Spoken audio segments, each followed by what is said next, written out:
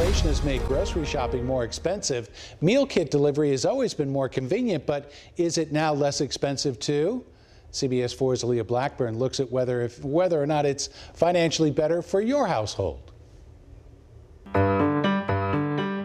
It's a business that thrives on convenience. We do this in my family as well, actually. Meal delivery kits are pretty common in Kelly White's household, and as assistant professor of marketing for Indiana University, she says consumer trends show it's an industry that's also on the rise. This is something that families are looking more and more towards. A big part of it, White says, is the benefit of weekly recipes shipped to your door. Companies like HelloFresh build customized plans based on your household's needs, from serving sizes to the amount of meals and even specific recipes. White says beyond saving time, there's also a draw of sustainability from pre-portioned ingredients to predetermined pricing.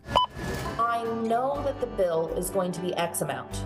With the grocery stores and with inflation and things are changing, I don't necessarily know if whatever ingredient is going to cost the same as it did last week. But is it a long-term money saver? Andy Mattingly with Forum Credit Union says not quite. The people that I know that have done this, they've done it for a while and then they stop. For example, 3 meals a week for 2 people run close to $10 per serving at HelloFresh, plus nearly $11 for shipping.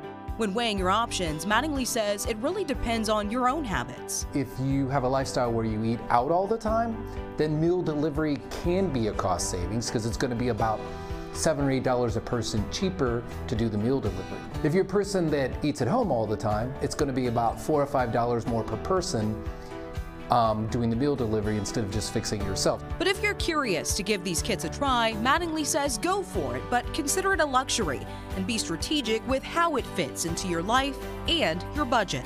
Don't jump in and start saying, hey, my grocery bill is going to go down because I'm going to be making 3 meal kits a day. Make sure you can make that all work together. You got to put it in and out of your situation to see what's going to work best. In Indianapolis, Aaliyah Blackburn, CBS 4 News. Many services also offer discounts and promotions for new subscribers. That often includes free shipping for your first box of meals.